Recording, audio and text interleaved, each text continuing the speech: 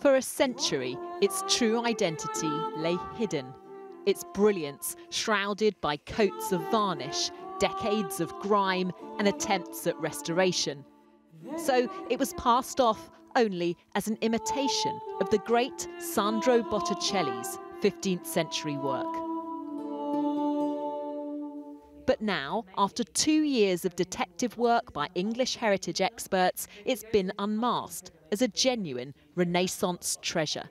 We're able to say now, amazingly, after 2 years in the studio and the restoration process, that it is in fact from his workshop. Even if you know only a little bit about art history, you will be quite familiar with a sort of Botticelli look, if you like. So to have the privilege of working on something like this for the last couple of years, having studied art history myself, it's just been an amazing experience.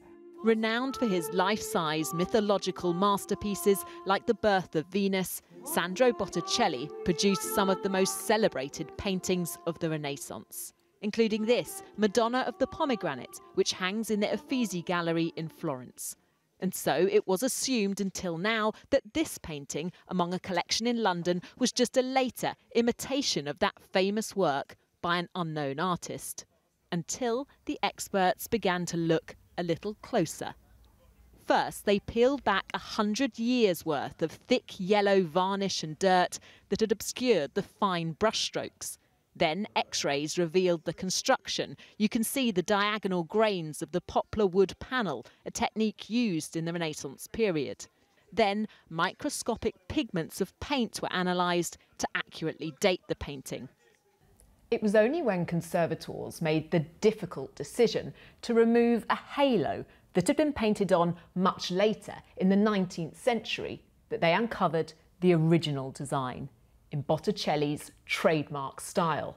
It was the final piece in the jigsaw. And how did you feel that moment that you realised you were standing in front of the real deal?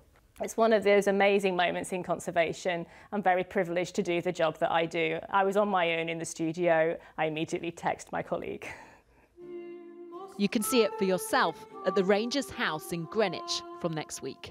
Rebecca Barry, News at 10.